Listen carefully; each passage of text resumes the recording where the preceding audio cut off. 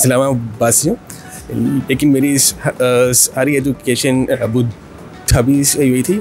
मैं एक finance company में हूँ as an auditor. Phone use कर रहा था तो अचानक से एमिरेट्स ड्रॉ का एक ऐड आ गया और फिर मैंने उनकी एप्लीकेशन डाउनलोड की और अपनी किस्मत आजमाई और फिर अल्हम्दुलिल्लाह कामयाबी मिल गई। पहले मुझे इनकी कॉल आई थी कि आप विनर हैं ऑफ द 15 मिलियन AED जो कि पाकिस्तानी 100 करोड़ बनता है तकरीबन।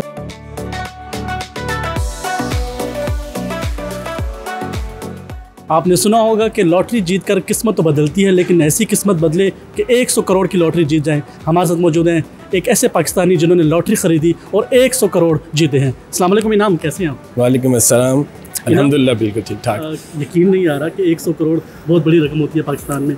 कैसे ये लॉटरी जीती आपने? हमारे नाज़रीन को बताइए, देखने वालों को, कैसे आपके ज़हन में ख्याल आया कि जीते ये इसमें खेलें और फिर जीते आप?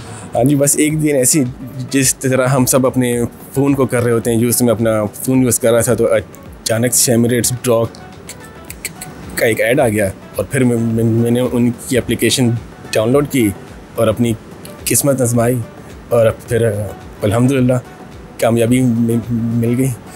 इनाम, क्या करते हैं आप? जॉब क्या है आपकी? क्या एजुकेशन है? पाकिस्तान में कहाँ से बिलोंग करते हैं? मैं पाकिस्तान से, मैं ये इस्लामाबाद से हूँ, लेकिन मेरी सारी एजुकेशन अबू धाबी से हुई थी। मैं एक फाइनेंस कंपनी में हूँ एज एन ऑडिटर। ओके। इनाम, जब आपने पता लगा कि आप ये रकम जीत गए तो सबसे पहले कैसे पता चला? उस वक्त क्या फीलिंग थी? कौन आपके साथ मौजूद था उस वक्त? जब मैं था तो सबसे पहले मुझे इनकी कॉल आई थी कि आप विनर हैं ऑफ द 15 मिलियन AED जो कि पाकिस्तानी 100 करोड़ बनता है तकरीबन। तो मैंने कहा ये शायद कोई मेरे साथ प्रैंक कर रहा है, लेकिन फिर आस्ता आस्ता जैसे जैसे टाइम बढ़ा कॉल्स आना शुरू हुई कि यस आप ही हैं हमारे ये 3rd विनर। तो फिर मुझे आ गया कि यस हो सकता है इससे सच हो गया मेरे लिए। तो इनाम, अब फ्यूचर में क्या प्लानिंग है आपकी? जैसे आपने बताया कि आपकी जॉब भी अच्छी है, आप UAE में सेटल हैं, आपकी पैदाइश वगैरह सब यहीं पे हुई है। अब क्या प्लान है कि पाकिस्तान में कुछ सोशल वर्क करेंगे? बहुत सारे लोग जब पैसा आता है तो पाकिस्तान में सोशल वर्क करते हैं, या यही इवन UAE में करते हैं, ये सब बताएं।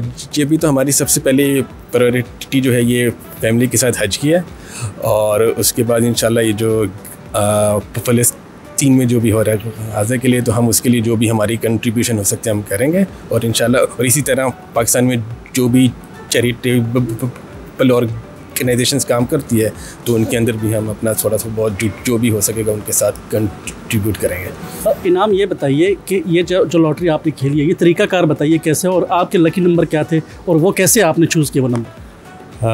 बस इनकी एक ये वो है तो एक एप्लीकेशन इन की, तो आपको बस वो करनी है, डाउनलोड करनी है और अपना नाम और जो भी उसकी ये फॉर्मेलिटीज़ के बाद आपको नंबर्स होते हैं आपको उनको चूज़ करना होता है और बस यही करना होता है, तो बस हो जाता है। फिर इनाम के साथ तो इनाम सुनो न्यूज़ की तरफ से एक दफ़ा फिर आपका बहुत बहुत मुबारक। शुक्रिया, बहुत बहुत थैंक यू जी। ये तो थे इनाम जिन्होंने 15 मिलियन जो है पाकिस्तानी 100 करोड़ रुपए बनते हैं, लेकिन इनका कहना यह है कि इस खुशी के लम्हे में भी ये फ़लस्तीन के लोगों को नहीं भूलेंगे और बहुत जल्द उनकी इमदाद के लिए पहला कदम उठाएंगे। मुत्तहिदा अरब अमारात लोगों की ज़िंदगियाँ बदलता है। इस वक्त हमारे साथ एमिरेट्स के एक अहम ओहदेदार मौजूद हैं, और जो कि आइए उनसे बात करते हैं कैसे ये ख्याल इनके ज़हन में। We are so excited. This is our whole mission, to change people's life and at the same time to help the environment. So we're helping the individual and we're helping the society.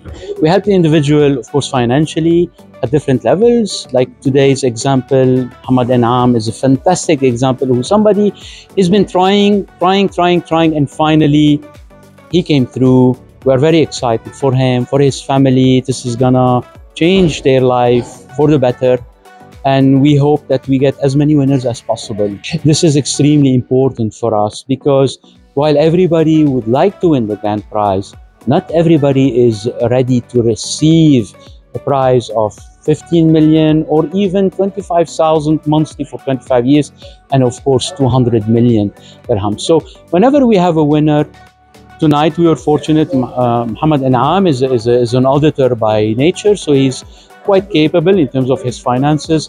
But anybody who wins, we always offer them our support financially and legally to make sure they are protected. And this is one of the reasons why we take a little bit of time before we announce the names of the grand prize winners, because of course we want to make sure of their safety, their security, both physically, financially, and psychologically.